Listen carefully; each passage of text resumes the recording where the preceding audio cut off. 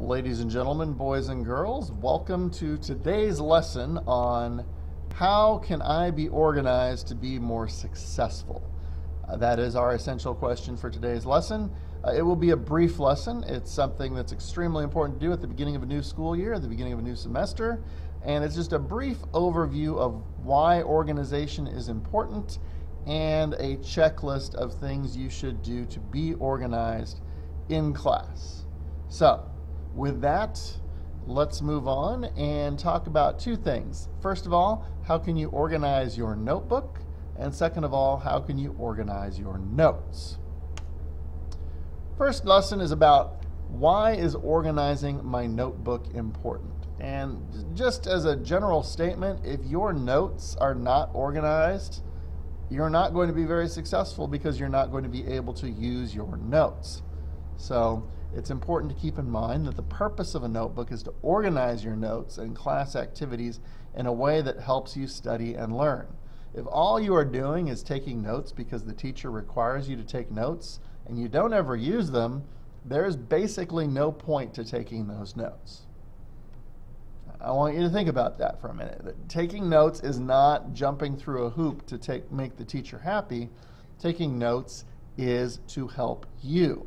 If you are not taking them in a way that will help you, you are not going to be successful.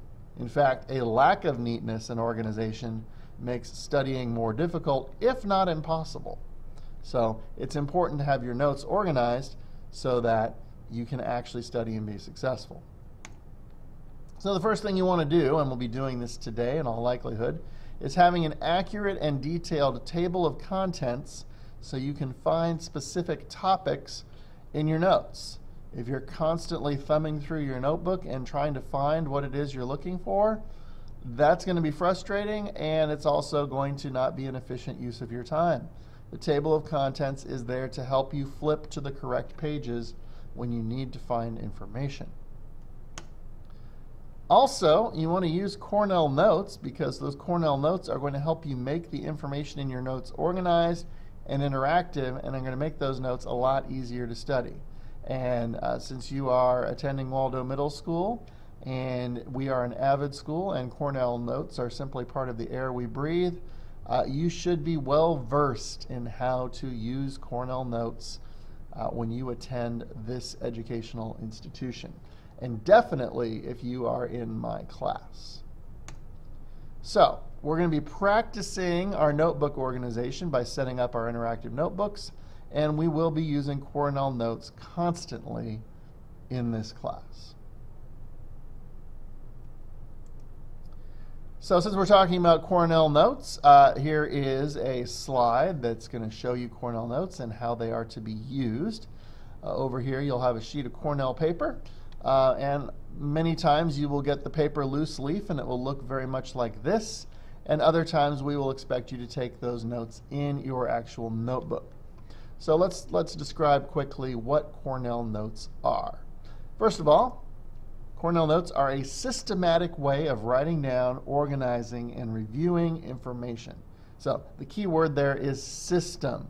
If you have a system, your chances of being more successful are much higher.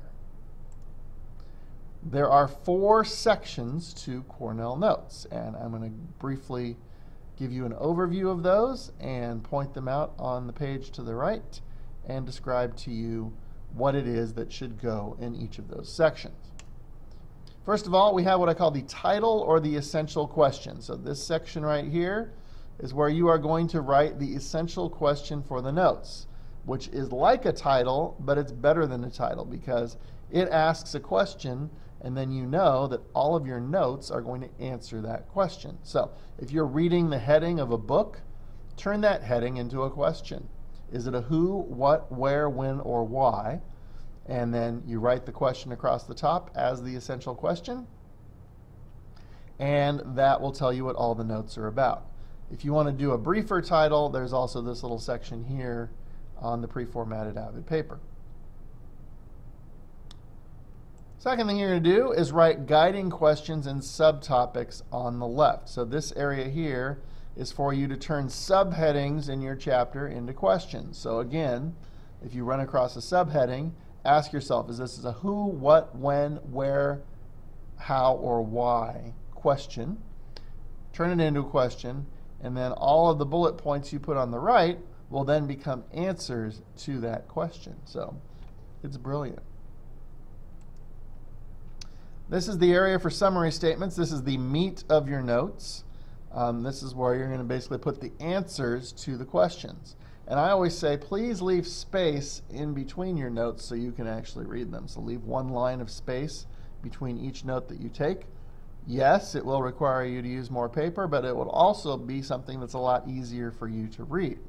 So this is where you write summary statements, terms, people, dates, and key points. And this is the one time where teachers will tell you you don't have to use complete sentences. If you're writing complete sentences in your Cornell Notes, you're writing too much, it's taking too much of your time, and you're not getting to the gist of what the information is. All you want are brief summary statements, and you can put them into your own words. So for instance, in my class, if I'm giving a Google Slides presentation, you are able to put those notes into your own words, even though when I create the presentations in the first place, I do try to make it so that the notes are fairly brief because I basically design my presentations in Cornell format.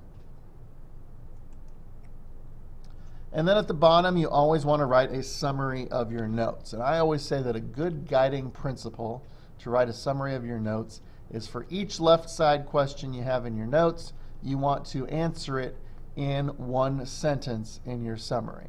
And for the most part, that works really well. There are times when it doesn't, but if you need a guiding light or a guiding principle to help you to write a summary, just remember one sentence for each left side question. Another thing you need to realize is taking your notes is only the first step. It is not jumping through a hoop. If all you do is take your notes and turn them in and you never use them, they're pointless.